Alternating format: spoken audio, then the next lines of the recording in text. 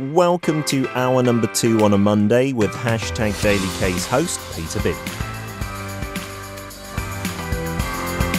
Tired of just scratching the surface of Korea? Want to get deep in the weeds? We unpack everything about Korea through its history on Now and Then with David.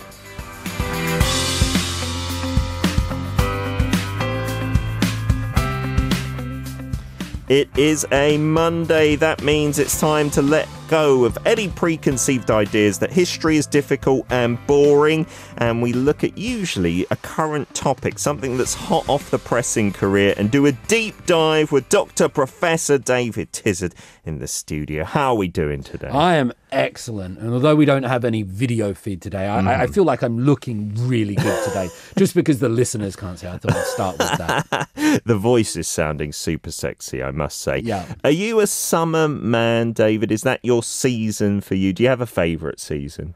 I always liked autumn. I'm not sure why. Perhaps because I was born in autumn. I'm a September child. And so autumn always struck me as the one. But summers are different anywhere. The British summer is very different from the Korean summer. Yes. We have listeners from all over the world. And actually, growing up in Australia, it was interesting because summer there was Christmas. Oh, yes. Was it cold, though? Like, properly cold? I mean, like, we associate Christmas with snow and all of these types of things. In Australia, you have summer on the beach. Yes. You know, it's baking hot. That would be the hottest time of the year in December. January. Yeah. Oh, and wow. so summer is really different all over. But I've often been this kind of autumn child, I think. That resonates with me. That's interesting in Korea. You must have heard, 가을 타는 남자. The guys getting a bit sentimental in the autumn, whereas girls, it's 봄 타는 여자. So they get more affected by the spring. You completely fit the stereotype. I try to be a free will, unique snowflake, but one of my favorite emoticons on the yellow akao thing was this guy with his collar up as the autumn leaves blew at him. Oh, wow. I always used to use that because I thought it looked pretty cool. And then people said, David, do you know what this means? And it was apparently the complete opposite meaning as I'd been using it. And so I just been confusing people. Yeah. Autumn guy. There is that kind of sentimentality that kicks in autumn for many males, apparently, in Korea. And when I first found out about that and tried to explain to our listeners, a lot of them were left just scratching their heads. And I still don't think I fully understand the concept. I'm nodding my head in complete agreement. It resonates with me, Mr. Bin. Today's topic, we're talking about the weather. We are talking about the weather because in South Korea, something that South Korea has long championed, its distinct 4 seasons. And this you'll find in lots of Korean literature, in lots of Korean promotion, tourism agencies. There is a danger that Korea's 4 seasons may no longer be with us. And this is part of a global change. I'm sure many of our listeners will be aware, as you are, Pete. Yeah. But the new UN report on climate crisis is truly frightening. We already know about the reasons for the current heat waves, the flooding, the forest fires, the ice melting, the extreme weather events sweeping the planet. And depending where we live, we'll be experiencing different extreme weather conditions. It's not all the same.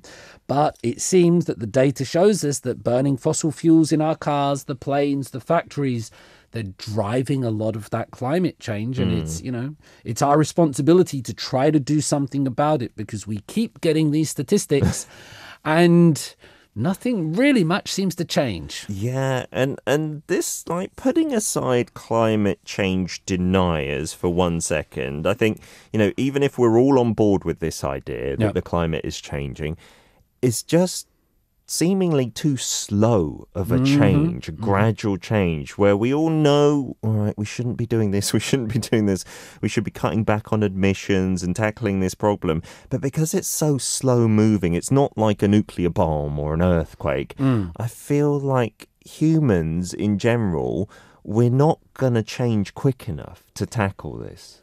There's one thing that you will have noticed is changing rather quickly. And we've spoken about it on this show before, which has been the real big increase, the focus on identity, the focus on individual rights, the focus on, these social cultural changes in terms of gay marriage and civil rights. They're going at breakneck speed in many different countries. Yeah. That's a good thing. However, I would suggest that focus on the individual, that focus on ourself as a brand, removes us further and further from the natural world we inhabit. There's a Korean-born German philosopher called Han Byung-chul. I'm not sure if you've read any of his work. No. Really interesting, Han Byung-chul. And he talks about, as we become so enamored with ourselves in society, we lose touch with the natural world. And this just might be the problem. It's we're so focused on ourselves that we forget the environment in which we live. Oh, wow. That is really an interesting link between individuality and potentially climate change. Or why we're not doing as much about it, because we don't think it affects us as much. We're more engaged with ourselves. But you mentioned a nuclear bomb.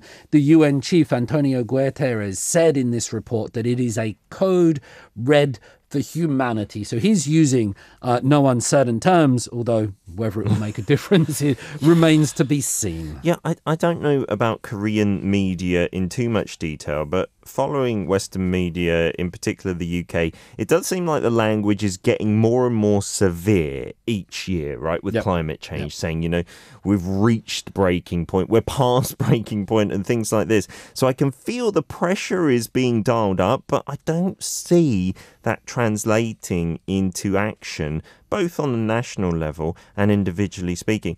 But I think I'm right in saying, compared to certain other countries, especially places like maybe the US of A, Korea is more on board with the fact that climate change is happening and we can do something about it. I don't think there are too many vociferous naysayers on that front.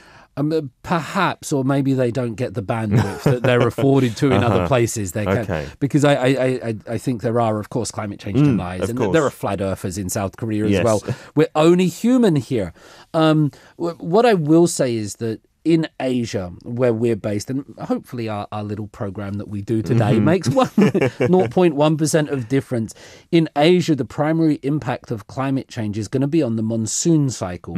So, Pete, you will have noticed over the last week or so here in Seoul, South Korea, it's been unbearably hot, and then it's been unbearably wet. Yes. Not always at the same time, but, real heat and then just torrential rain. Yeah, it's hard to distinguish now, like the monsoon season. When does that start and finish? And then when is it just a summer shower like we have in Korean as honagi? Yeah. But it's hard to say, is this still the monsoon season or not? Because traditionally it would be in a certain period, usually done and dusted in July. But it seems to be creeping this way and that way. Those are changing, and this will be a regional thing, not just affecting South Korea. But on that monsoon cycle, the scientists say that areas that traditionally get a lot of rain, they're going to get even more rain concentrated in a shorter period, and the dry regions are going to become even drier. So it's really going to exacerbate and exaggerate those monsoon effects in this part of the world. Yeah, I think that's what makes this climate change much more difficult. And we changed that terminology, a good couple of decades back, I feel, from global warming to climate change. Because some places are not necessarily getting just hotter, right? They might be getting wetter. Some places might even be getting cooler. So it is this changing climate. But that, I think, makes it harder for people to unite behind and say, look, this is happening everywhere. But it's not. This might be happening in Korea, the monsoons. In another part, it might be just more extreme temperatures. And then kind of knitting that all together to show people proof, evidence. I think that's part of the problem here of getting people behind it. I completely agree with you, Pete. And reminding people that the forest fires in Siberia, Greece and California are connected to the ice loss in Greenland and Antarctica. And the rainfall in Germany and the rainfall in central China that killed more than 300 last year, these are all connected. It might not seem like it. We might just be thinking of fires and floods and landslides as separate. But a lot of the scientists would say they are causally connected, and we should understand them in that way, even though it might be cognitively quite challenging.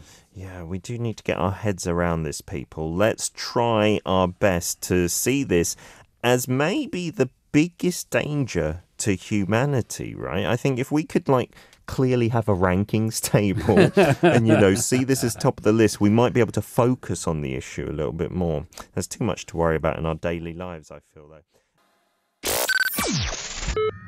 Welcome to Arirang Radio. If you are in Jeju, 88.7 in Jeju City. 88.1 in Seogwipo City. 101.9 in the Daejeong area. Arirang Radio. We're back for part 2 now and then with David Tizard in the studio talking about the weather and climate change here in Korea, but it's not just localized, obviously.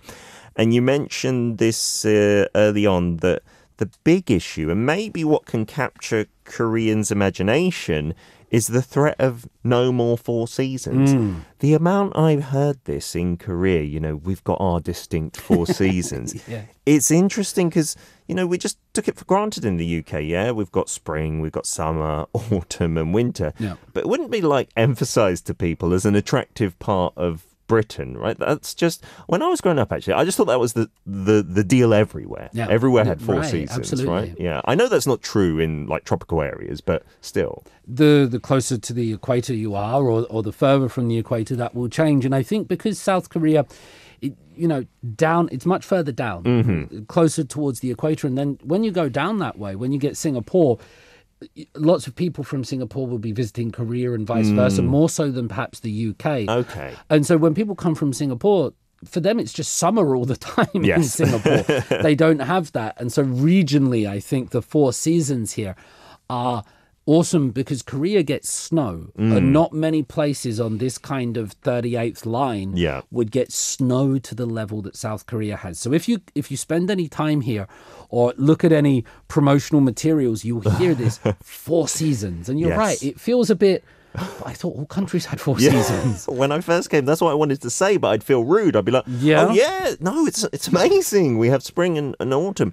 But since I've lived here in 2008, I think even back then, people were kind of starting to worry and say, oh, but our springs and autumns are getting very short. Absolutely. So in the first part, we talked about the southern hemisphere, Australia, where it's flipped. South Korea, obviously in the northern hemisphere. So spring, is often associated with being a delightful time of year. That runs from roughly April to June, traditionally. Yeah.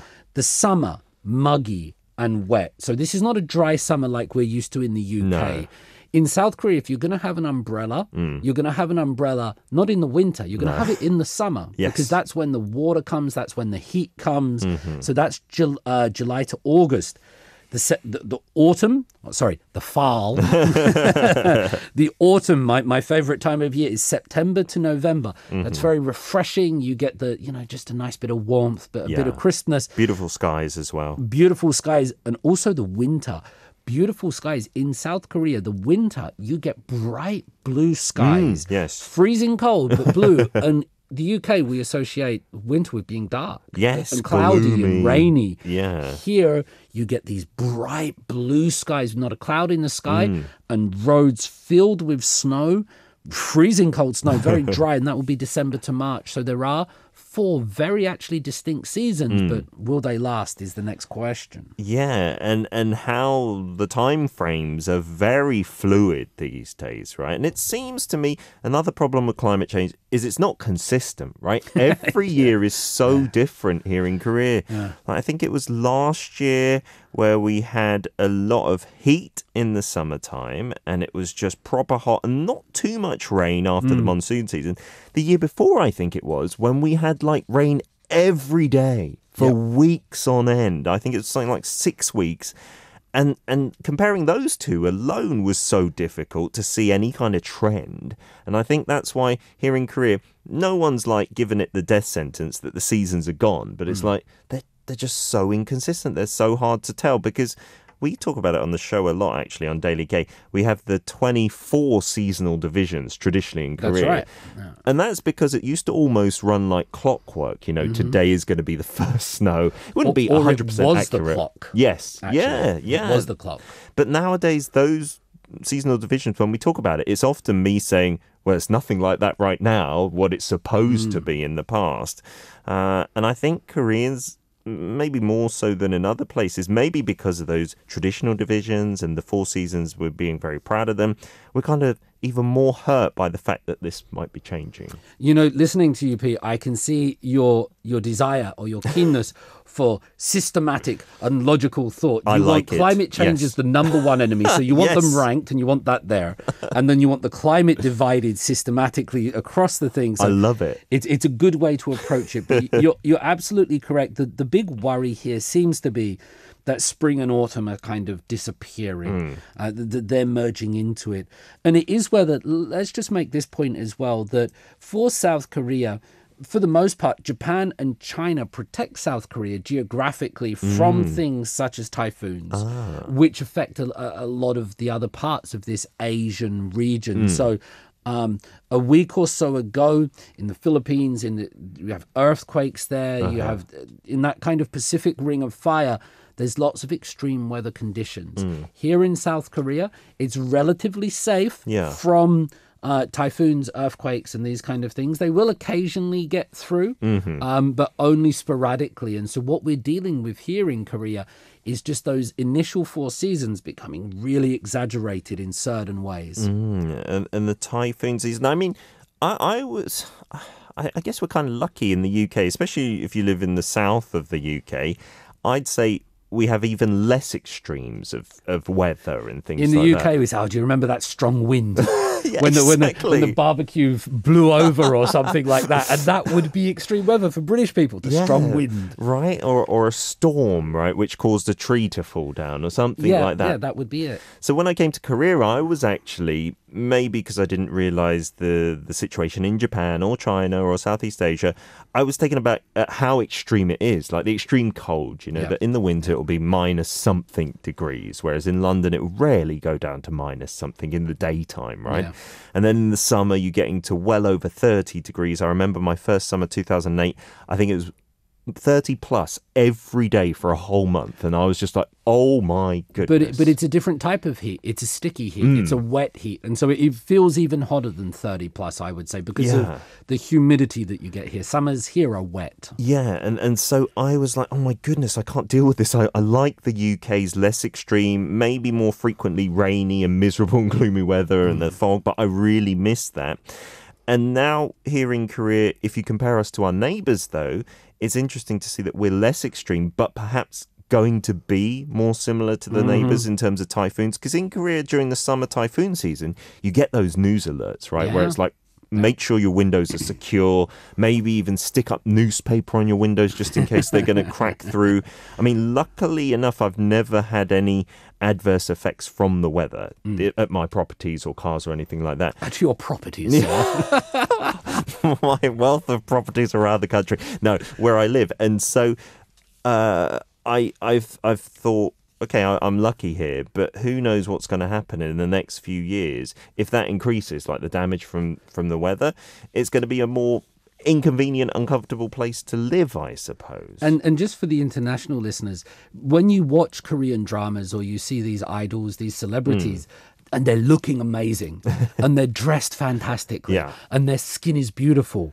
Now just imagine the conditions that they're doing that in these monsoons, because I sometimes look at these people and go, how do you look so good? And how are you doing that when the weather is the way it is? But that's the reality, and that's it. You're absolutely right. So a lot of these changes, you're going to find that flooding is going to become an issue. So it's not these dramatic earthquake, typhoon things. But in South Korea, we're going to find flooding is going to affect certain areas. And then at the same time, and this is where it becomes a little bit paradoxical, drought is going to be the big thing. So you're going to suffer here in South Korea from flooding and drought. One of the things that will help South Korea survive is it's less and less reliant on its own agriculture and its agricultural produce. So this is going to affect the farmers, but domestically South Korea doesn't really rely on its own agricultural produce. It's developed beyond that now. Okay, yeah, because we do import a lot of food here in Korea. But I'm supposing, because this is a global issue, if we're not keeping an eye on how this is going to affect global productivity of agriculture, we could still be in a very testing situation if other places are affected where we import our food from. Yeah. Maybe it's okay that we get such a small amount domestically, but if we're relying on overseas places where climate change is also extreme, who knows, right, what the future holds there? Who knows? I'm not sure how much time we got in this part. But let me just try to get this stat. We Yes. talked about the 4 seasons, so let's just finish that. Between 1912 until 2020, they've been recording this. So nearly 100 years of data. Yeah. From 1912 to 2020, summer has become 20 days longer than what it used to be 100 years ago. Nearly a The month. Yeah, the start dates of spring and summer, the start date of spring has become 17 days earlier. The start day of summer has become 11 days earlier. Wow. Now the longest season in Korea is summer again with 118 days. The shortest one, which makes me very sad, is autumn. It's down to 69. Wow. So it's not just our perceptions and our feelings, but looking at this 100-year study, they're not only changing when they occur, but also how long they occur for. Yeah, and to be honest, that 69 days, it sounds longer than I feel. Like, I feel that summer continues way past September 1st, right? It gets way in there. Yep. And then winter starts, I don't know, maybe end of November. So I'm thinking like mid-October to like November, maybe 6 weeks. And the autumn here as well, it's not like you'll get gradual temperature changes. Some days might be hot and some days might be relatively cold. Yeah. I like hoodie weather, and I can't consistently wear my hoodie as my only outerwear every day. That's what I measure things by, and so I'm very disappointed. For me, it's what I wear into the lecture halls. Am I wearing a jumper and a jacket and a tie? Or something? For the hoodie days, Pete, for the hoodie days. You should try it, with all these changing boundaries of what professors could be as well. Put your hood up as well. And in terms of the temperature in general, it is on a rising trend here in Korea as well. Yeah, it is. And temperature rises are going to be bigger in cities and inland areas than the coastal regions. So around the coast, you're not going to see as much change. But Okay. in Seoul, I spend a lot of time in the countryside, Yeah. and I notice temperature differences. Seoul is much, much hotter. And it's much, much hotter because of the concrete, because of the cars, because of that concentration of energy, Yeah. and the heat can't escape. Yeah. Whereas in the countryside, it's much better. So over the past 10 years, again, temperature increases in Seoul has gone up by like 0.24. You also find the same in Daegu, in Incheon. So this might mean more and more people leave the cities. They go with this 달서, leaving Seoul phenomenon. We might see more of that. Yeah, we did mention that on the show before. This might accelerate it. And who knows, maybe it will have some benefits as well. We can't just say, and I have heard this not from climate change deniers, but from people who have a more nuanced view, there will be some places that will benefit from climate change. Absolutely. Right? In terms of what they can grow and how comfortable it is to live. But other places will definitely see some disadvantages. Everyday's K-pop. Anytime and everywhere. Arirang Radio. Hot summer indeed. Something that I've gotten used to living here in Korea, having the air conditioning on a lot of the time. I really do feel how hot the cities are. When you walk past a car on a hot summer's day that's on, you feel there's a little zone around it which is even hotter, even more unbearable. Inside, obviously, it's air conditioned and lovely. Lovely. And then you walk past a building and you've got the 실외기's, the outer component of the air conditioning, blasting out hot air. You're like, what are we doing here? Like, we're making it worse, it seems, by trying to make it better indoors. And for some people, there might be different experiences per country, but air conditioning is blasting all the time in South Korea. Yeah. It's not so much let's open some windows and get some fans going anymore. But in South Korea, if you walk into a department store, they even have words for it, which is like air conditioning illness. Yes. Right? And so I've been to the doctor and he'll say to me, have you been next to an air conditioner a lot? And if I'm in the lecture hall or something like that, he'll say, 냉장병 or something like that. Nembangbyeong, I think. Thank you, the cold room disease. They even have a name for it in South Korea, a cold room disease, because here the air cons are always blasting and it makes us comfortable. Again, but at what cost that we need to consider? Yeah, it's an interesting thing to look at as well. Our neighbours to the north, right? Yeah. North Korea is a very different society despite being so close. And I guess geographically, because it's in the north, maybe you might think it will not be as badly affected because it's cooler, but I'm sure they're going to struggle with their perhaps lack of infrastructure with any changes. Yeah, I'm very happy that we're able to talk about this little part of the topic. So in the previous part, I said that South Korea is no longer really an agricultural society. Yeah. That's with no disrespect to the farmers and the workers here who do great jobs. North Korea is an agricultural society. It relies on its own produce and product to feed its citizens. Yeah. It's so dependent on it. In 1994, with extreme weather conditions, the drought and flooding in the mid to early 90s, that resulted in this famine in North Korea that's on record as causing absolute devastation, the loss of millions of lives, actually. And if we get these continued extreme temperatures, changes with droughts and flooding, this could be a real existential threat for the North Korean regime, because quite simply, whatever else happens with Chairman Kim Jong-un, nuclear weapons or the United States or anything else, if there's no food to feed the people because they're reliant on these, then, that's a humanitarian disaster. That's something really tragic, because they simply don't have the ability, the finances to import all their food from overseas, or just have convenience stores on every corner with air conditioning and triangle gimbaps. Sure. It's not like that. And so for North Korea, this is a real existential threat, I believe. Yeah, coming far too soon for what they can handle, it seems. And I wonder how the society is going to react, how they can react as well. Yeah. Like how they will rise up, perhaps. In terms of South Korea and climate change, I said that, in my opinion, it seems like there's not too much of naysaying about this going on. Yeah. The other thing that I notice is kind of, I don't know, paradoxical in that South Korea seems to be really good at trying to roll out new technologies like electronic vehicles, electric buses I've seen now more and more. Yes. Hydrogen as well is being pushed. And I was speaking to one of my friends who works in that industry saying Korea is really at the forefront for hydrogen manufacturing plants and things like this. But at the same time, we talk about statistics on the show that we create the most plastic waste per person in the world and things like this. So I feel like, does that just make us the same as everyone else? As in we've got a big, environmentally friendly push, but we're also creating way too much waste, and with the air conditioning and stuff put on.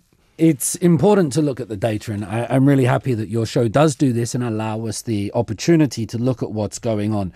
Now, for all of South Korea's amazing strengths and all of the things that it does, at the same time, it's also one of the world's top producers of CO2 emissions per capita. Wow. It's more than double the global average, and emissions have been increasing year after year. So the government has got these stated goals of going carbon neutral by 2050 if possible. Okay. We have got these amazing companies that are producing, if you think about technological or car semiconductor production, South Korean companies are at the forefront of this technology. Sure. But I think it's about, putting it through society and making all people use that. Only 2%, according to the OECD data, only 2% of South Korea's total primary energy supply comes from renewals.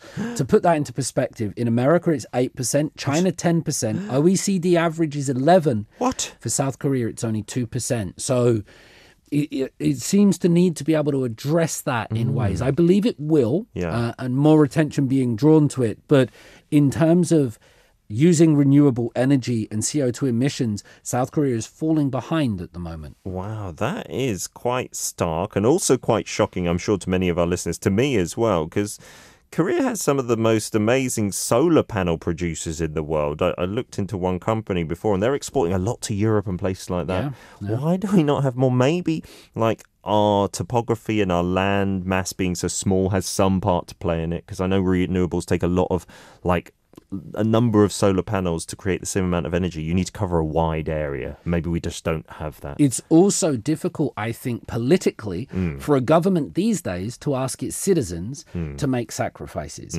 So imagine you're the South Korean government and you tell people, right, there's a hose water ban, there's a water hose ban or something like that. We experience those in other countries. Yeah.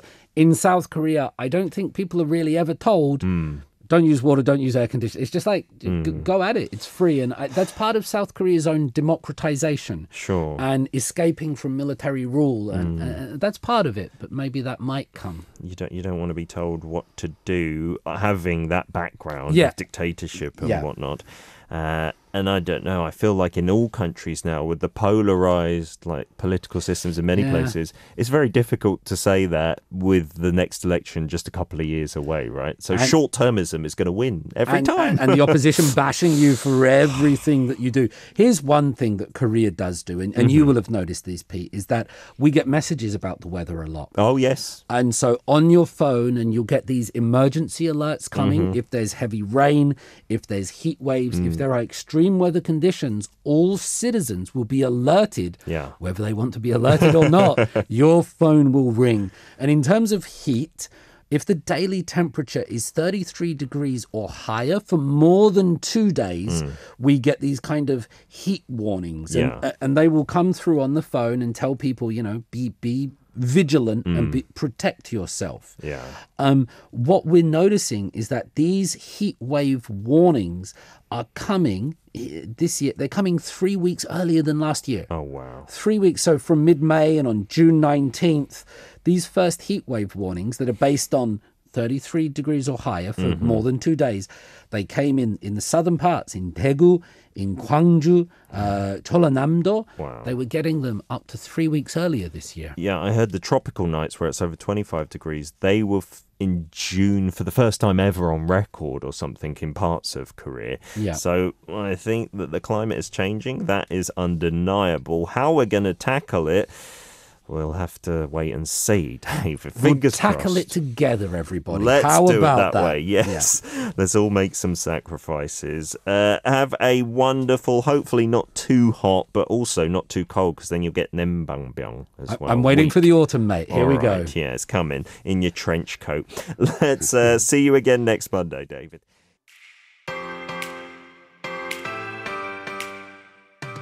You can listen to Monday's segment Now and Then with David Tizard every Monday from 10 a.m. KST on #DailyK.